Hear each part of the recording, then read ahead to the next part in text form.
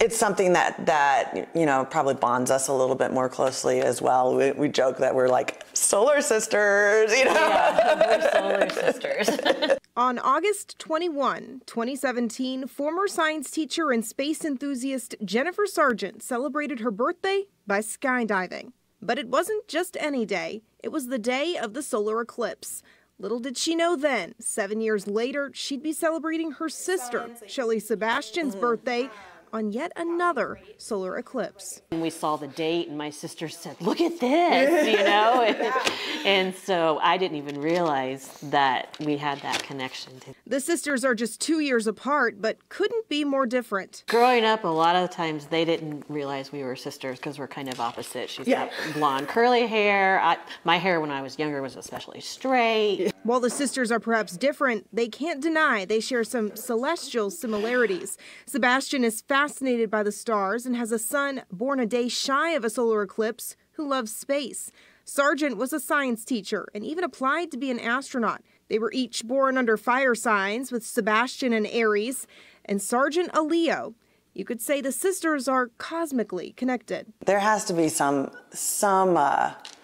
connection to it, whether it's, you know, with the sun and the moon specifically, or whether it's just, like I said, like the energy of, you know, celestial bodies in space and things like that. Like there has to be, because I think all of us in our family that really have that connection to the eclipse and have that connection to space also have other connections. Some say an eclipse can represent new beginnings, something the sisters are looking forward to for the rest of the year. They encourage others to do the same. And it really kind of makes you think on your life and the changes in your life, you know. And like she said, this is a once, or well, twice in a lifetime event for us. So, but for a lot of people, this is a once in a lifetime event. So, and that's something to cherish. And the fact that we actually get to see it, because not everybody gets to see it either. We're in the path of totality. So that's, you know, that's something to reflect on and really be proud of.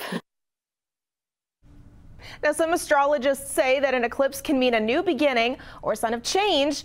Others say it's a time of letting go. And let me say, those two sisters are the perfect sisters to have celebrated birthdays on a solar eclipse. Don't you think? They clearly were having a very good time with it. They were having the best time. It's very special to them. They leaned into this. Yes. And I'm really, I Talk about how rare it is, though. I mean, I think I'd be giddy with excitement if it was this rare, too. So my photographer and I were putting together like a very, very, very rough estimation. Okay. And we said that we think it's about 1 in 2 million, like, of a chance. Yes. That they both would have hit. That they both have birthdays that hit on a solar And to have eclipse. a child with a birthday And close to to have an a child. eclipse, too. I mean, that makes it even more. Like, wait, that's what? crazy. That is yeah. destiny.